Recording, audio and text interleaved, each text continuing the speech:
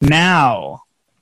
And this episode of Juice Guru Radio is brought to you by TriBest, making healthy living easy, and our 10-day Gentle Juice Cleanse starts next Thursday, May 17th. That's in the year 2018. If you're watching a replay, sign up for free at gentlesummercleanse.com. Welcome to Juice Guru Radio. Discover what the magic and power of juicing can do for you. And now, your host, best-selling author of The Complete Idiot's Guide to Juice Fasting, Steve Prusak. Well, hello, welcome back. I'm Steve Prusak, and I'm so excited. We've got Meriflor Toneatto here. She's the author of Money, Manifestation, and Miracles, CEO and founder of Power with Soul, specializing in helping ambitious women, entrepreneurs, professionals, and leaders, and men to reach financial prosperity and success while fulfilling their social promise in the world. So getting your message out. So get yourself a juice, some tea, some water. We'll be back right after this with Meriflor Toneatto. Juice Guru Radio.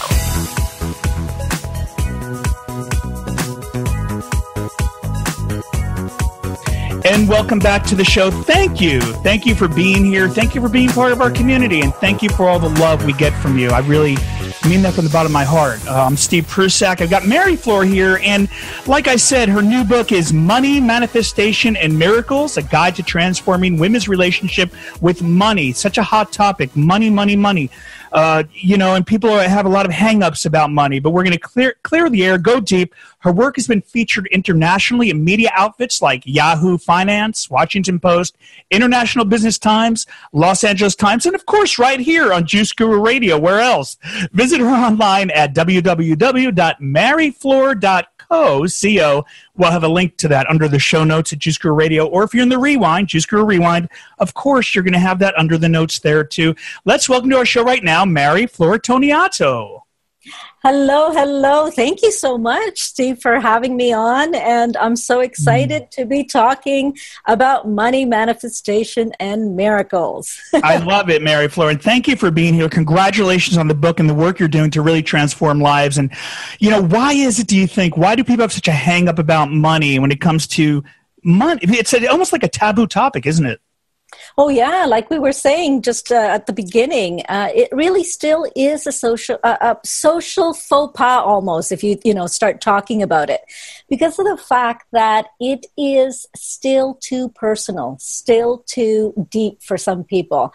I mean, we're here at 2018 and people talk about everything. We're seeing all these reality TV shows where people are talking about all their fears, everything. But if not too much about money, it's still very much a taboo subject. So what got you into this? What's your story for developing a skill to manifest more money and then sharing that with the world? Share your journey with us. Yeah, sure. So it pretty much started in my early 20s. I left a difficult marriage, and I had this beautiful baby girl who was about 4 or 5 months old, and I had to build us a good life. I had to give her a beautiful role modeling and really move forward in life. And around that time, I was really nervous and fearful about money. And I was living from paycheck to paycheck.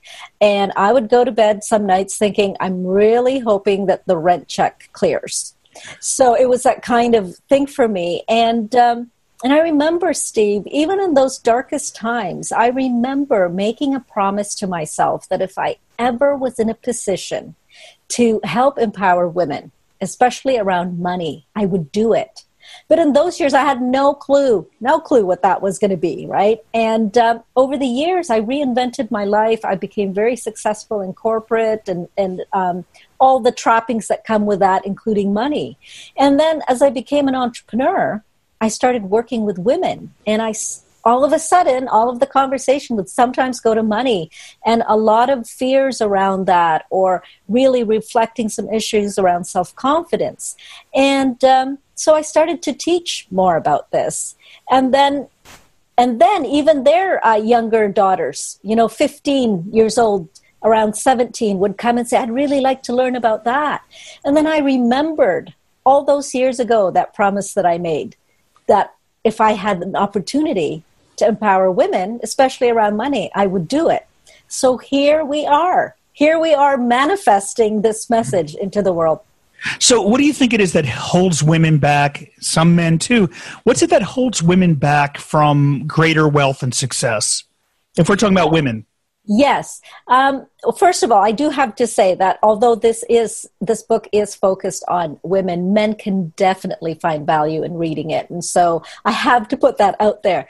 But in terms of what can hold women back, and I've really isolated it to self-confidence, Steve. It really can come back to that. And I am surprised that I have now worked with hundreds of women from all walks of life. And I'm still so surprised and fascinated by the fact that it doesn't matter the age, the educational level, the cultural background, or the income. Many women at some point in time will still privately struggle with valuing themselves and their worth.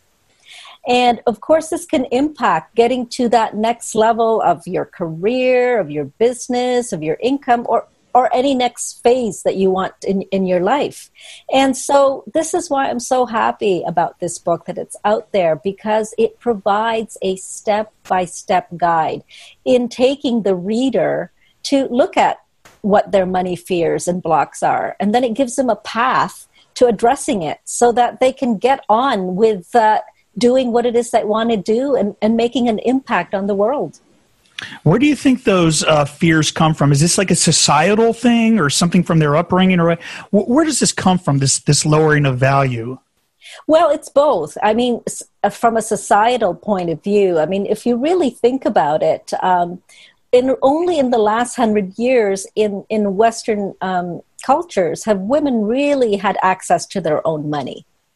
And then from childhood as well, right? So we all, both women and men, we hear all these interesting stories about some tales that our parents, our families will talk about money that for most of the time isn't really empowering. You know, things like you only will ever make great money if you work really, really hard for it. Or, you know, money doesn't grow on trees, or you know, money is the root of all evil. All kinds of things that can happen that way, right? So it really can affect somebody. And I've had so many people and women tell me about stories that they've heard as children, as a child, that really impacted them later on. And is it okay if I share a specific story, Steve? No, that would be great. Okay. So there's this one woman that told me that she's the youngest daughter, and her two brothers and her would get allowance every week from their father. And then as he gave out the money, she noticed that her portion was always less than her brother's. And so she asked, why is that? And he said, don't worry, dear. Your brothers are going to be the head of their families, and you will not be. Your husband will take care of you, essentially. And she took that story, you know, for years and years, and she said she was a perpetual under-earner. She had the talent, she was educated, she had the skills, but she somehow thought from that early conditioning that she can't make more than her husband. Until one day she thought, this is crazy. You know, I have an opportunity to do that, and I'm going to do it. And it's so fascinating that it could be both society and, of course, conditioning from our childhood as well. So if it's this mindset thing that's holding people back from, you know, manifesting money, bringing in more money, what are some of the first things we can do to start overcoming that, to, first of all, be accepting of money and understanding its role, that we all need money like we need everything else? Yes. Well, I mean, that's the very first point. I meant meaning like air and water, but like, you know, we need shelter, but yes, we need money, don't we? Yeah, we really do. And it's interesting, Steve, because you're absolutely right about the fact that we first have to start out with understanding the context of money within our lives. We all need money to survive. That is a kind of like a number one item here. If we're on the universe, we use money as the currency to trade in exchange for things that we need. And that's just the way it is. But one of the things that we can start to do is we always want to turn inward. We want to look inward because we have all the answers, really, for ourselves. I mean, we know ourselves the best, even if we don't want to admit it, because we want to look for outside validation for that. But it's really interesting because once you start to turn inward, you're going to start and really get honest with yourself. You're going to start to identify kind of the patterns that you have around money.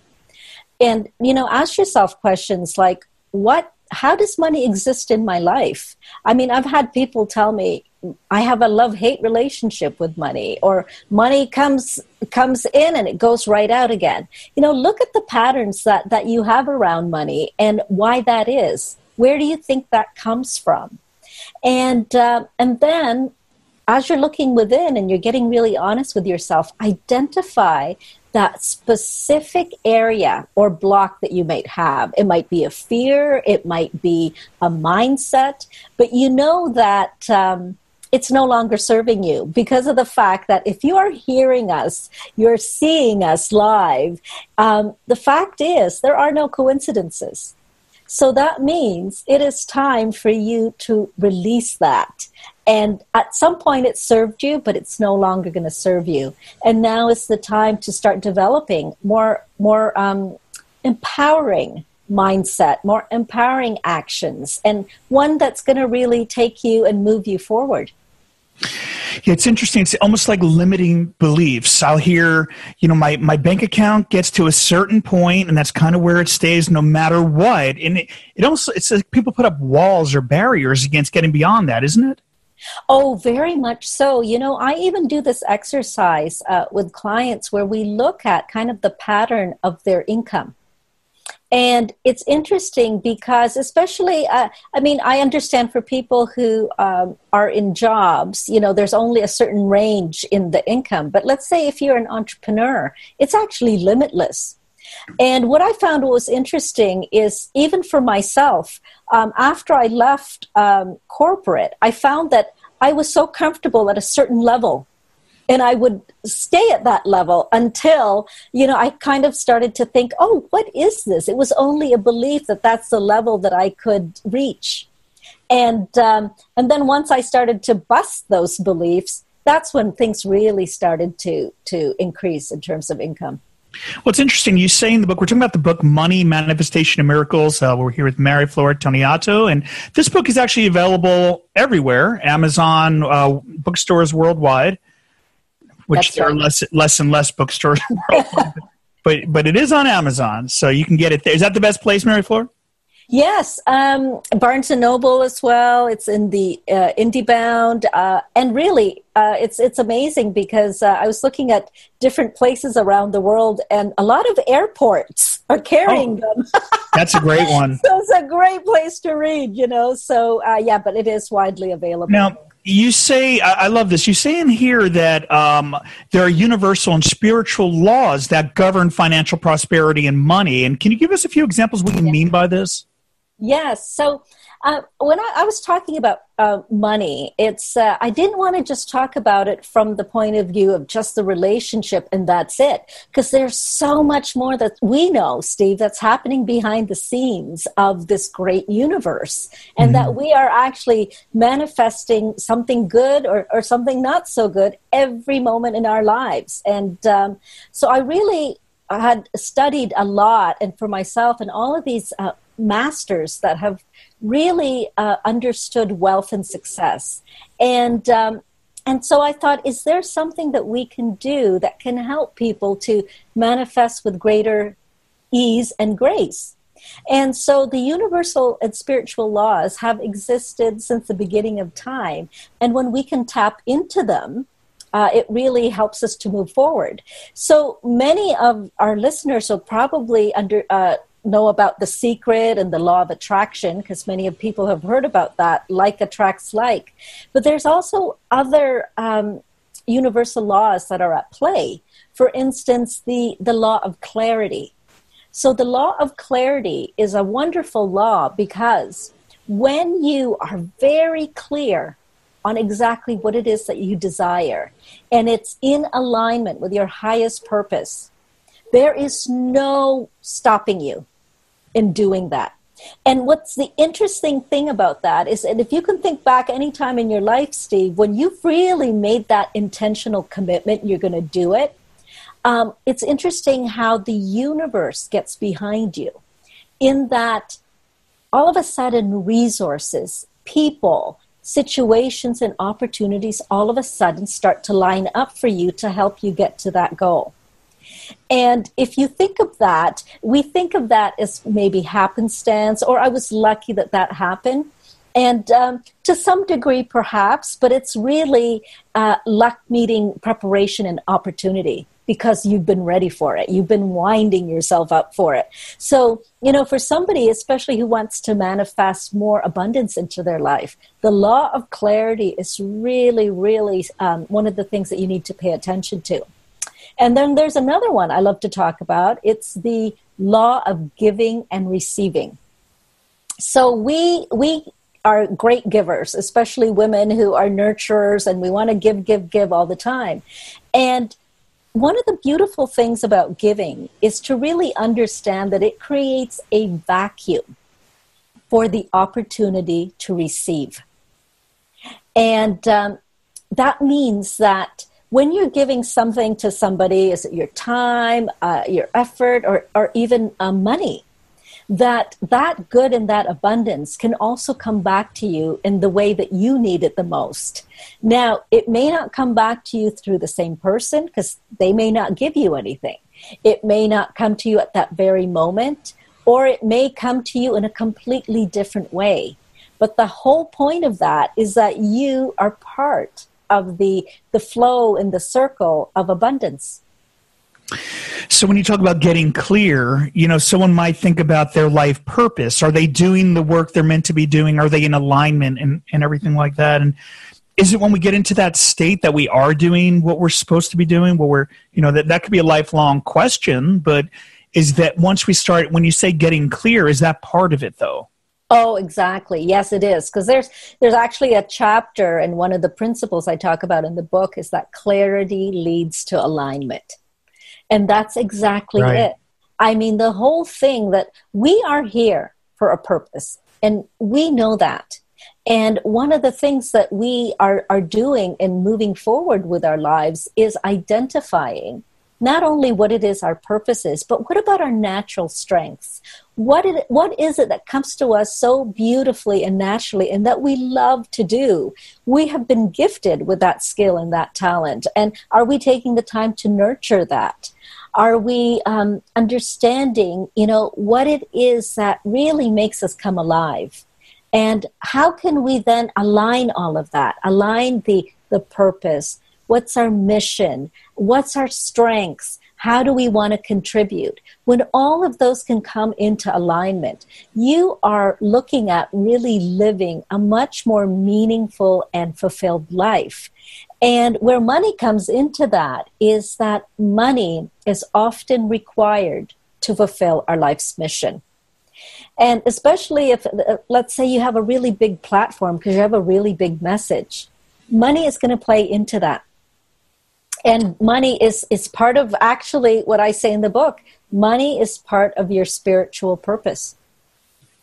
It's interesting because even right here in the Juice Guru community, I had a post up the other day about organic, eat organic, eat now so you don't have to pay the hospital bills later. And it was interesting how it triggered some people to say, yeah, that's nice for all you people that can afford it, but I can't even pay the bills. And it kind of devolved into this idea that, it's nice for you people that can afford that kind of food, but what about those that can? And a lot of negative self-talk around money and how much money that the person had and things like that. How harmful is that negative talk about our financial state? Well, it can be harmful from an individual point of view, Steve, because of the fact that what we focus on grows. So the more we focus on negativity, the more we are going to see more examples of that in our lives. And what ends up happening is it's like a snowball effect, right? If you're looking at one thing, because what we do, we're so smart as human beings, is that we have this belief, let's say in scarcity, that, oh, it's great for you, like you're saying in your example, it's great for you that you can afford organics. And then people start to look for evidence outside of themselves to make that belief true, to validate that belief. You see, so-and-so doesn't have any money, they can't do this, etc., etc., etc. And yet, it only takes a fraction of a second to switch and say, I choose. Choosing is free, by the way. I choose to look at the abundance. I choose to look at the positive and start looking for clues in your life. And I promise you, because I have been there, it will snowball into something else. It will snowball into abundance. And remember at the very beginning of our conversation, when I talked about when I was living from paycheck to paycheck, I could have stayed there, Steve. If I had that mindset, I could have stayed there and it could have gotten worse. I chose. It was a very, very strategic move. I chose in an instant. I chose to be successful, actually, is what I said to myself. And so that was inevitable. It was going to happen. Well, this is exciting. So I think all of us here are ready to make that step and manifest and change the mindset and make it happen. And so how can we start, you're going to share some processes to start incorporating this and manifesting more abundance into our life. And this is going to be exciting. And I have to agree in my own life, everything you're saying is so spot on. And I've been there where you've been too. And I turned it all around with mindset, but I'm so excited to see how we can all start to use some of your processes. Okay, sure. Well, so for instance, mindset is huge because we're talking about mindset anyways.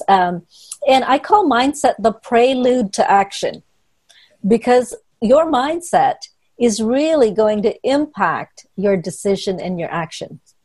And one of the things with mindset, a lot of people may think that it's difficult to shift. And actually, it's not. And in the book, I talk about a process, which is basically choose a belief that's no longer serving you. So maybe, let's pick a belief where money is the root of all evil or something like that, or money doesn't grow on trees. So if that belief, how is that impacting your life? Chances are, if you're thinking that money doesn't grow on trees, there's this pessimistic aspect that you may have an outlook of how money can come into your life. And maybe you're thinking that if you have a job, you can get money only from that source. And so what could you do? What next belief or a better belief could you choose that will all of a sudden make you feel expansive? So for instance, if somebody is thinking that money doesn't grow on trees, what if you had this new belief that says, you know what, the world is so abundant and money can come to me in many forms, okay? And so as soon as you have that belief, check in with how you're feeling. And I bet you're going to feel much more expansive because of the fact that you ask yourself the question, what if? And we love to do that because we love to imagine. Then all of a sudden, what's happening is that you're having this expansive feeling. And then when you say, I'd like to step into this new belief. So then ask yourself, what belief then do I need to release to get from that point A to point B? That's the gap in the middle. And so what's the belief that you have to release? Is that money is the root of all evil. Maybe that's no longer serving you. So release that belief. And it's that kind of process, Steve. It's for the next little while, if that's not something that you're used to doing, there's going to be a tennis match happening in your head, from like the tennis ball going from one end to the other. And that's okay. You're building your muscle. You're building a mindset where you're choosing this, a different thing. And what you're really doing at the end of all of this is you're raising your vibration to match the exact thing that you desire. Because usually for us to manifest what it is that we desire, we have to do something that's different to what we have been doing. Because otherwise we would have already had it. Some people might say, I might want, change that pattern, and I might want that, but not really believe it. I mean, did you have to really believe it? Like, does that, how important is it to actually believe the new mindset? Because you might be just going through the motions of saying it. Yes, that's very true as well. So it's a stair-stepping type of situation too, Steve, where sometimes people can't just jump from one thing to the other because it's such a big jump. So you do have to believe, first of all, that this is possible.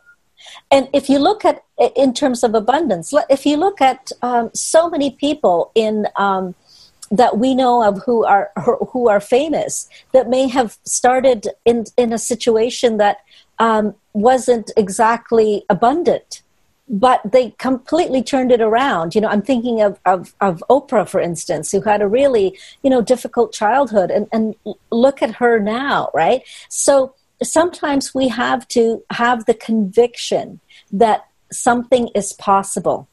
And then we start to really look for ways and act in ways that we can believe it. And one of the things is a fun thing to do is to act as if you've already gotten there. And I don't mean to act, sometimes people say fake it till you make it. Right. And that's a separate thing, because if you're already talking about the word fake, you already don't believe it. I'm talking about the fact of acting as if you're already abundant. Try that on. See how you start to feel with that. Because what we're doing here is we're trying to help you attract and shift and grow and expand your way of being. And so this takes time. It's not overnight. But I have in this book a lot of shortcuts that I have learned and my clients have learned that can really help people move forward. And that's why I'm so excited to be sharing it. Very exciting. And it's interesting because we share the idea of juicing and how great that is for your body. And there's all these studies to back it up. But then I always say there's still things in that juice that science hasn't discovered, and that, there's something in that liquid sunshine that we don't know what it is. But it's the same thing with the human brain, isn't it? Because we only use some of our brain capacity, and it's incredible how powerful our thought patterns are of what we can actually create in our reality, isn't it? Oh my God, it really, really is. And we take for granted the fact that we are really, really powerful. And because we're always kind of, I think we've been really taught to be humble. Of course, that's important and all of that. At the same time, though, Steve, it's really so important for us to understand that within us lies all the abundance. Because within us is the opportunity, the creativity to really unleash that. And anybody listening right now, there's something so unique and creative about you. And if you can tap into that, and if you love to do something like that, let it be part of the service and the contribution that you make, and let abundance come into you through that way as well. Love it. Just focus on that. And you talk in the book about the money gratitude journal. Why should we keep one of those? And what exactly is it? Yes. So Money Gratitude Journal is, I think a lot of people listening to us, seeing us here, know about gratitude journals, writing in a journal what we're grateful for. So I took that same concept and I combined it with, what if we were grateful about the money that comes into our lives? What if we're grateful about abundance and of wealth? And what else can come in? Excuse me. What else can come in? And so I started to do that for myself, and I started getting these great results. From little things, Steve, from like winning more drinks in coffee shops, and getting free gift cards, to manifesting greater abundance. I remember one day I was really focused on getting this bold money goal. because it really represented something big for me. And I was thinking, it was a very specific number. It was just under 6 figures, I remember. And I thought, where is that going to where am I going to have that? And I'm looking, I'm thinking about it. And do you know, a day later, I finally looked on the part of my desk that I hadn't opened some mail. And in there was the same exact amount for a proposal for a contract I had submitted months ago and forgot about. So, you know, I mean, that can seem like a really, really big thing for people listening to us. But what I'm saying is start small. Look for the opportunities, because one of the things about gratitude, again, once you focus on something, you're going to see more and more of it. And actually, there is scientific proof that gratitude not only works for expanding your outlook and your confidence. It also works from the point of view of expanding your health and well-being as well. And so that's one of the things that I love to get my clients to do, is to really start looking for all the things that you can be grateful for. Like, for instance, I am so, so grateful that you and I are having this conversation, and that this great universe had us meet on this path. You know, how beautiful is that? That's incredible. So blessed. This is so exciting. Again, it's Meriflor Toneatto. She's here at Juice Guru Radio. Again, her website, I'm going to put it up. It's meriflor.co. We'll have a link to that under the show notes at juicegururadio.com. We're getting ready to close out the iHeartRadio part of the show and open up questions to the Juice Guru Rewind, those that are in our community, so you guys can get your questions answered as part of the Juice Guru Rewind, as part of our Gentle Summer Cleanse at gentlesummercleanse.com. So we'll have all those links under Juice Guru Radio. And if you want to watch us live, go to juicegurutribe.com.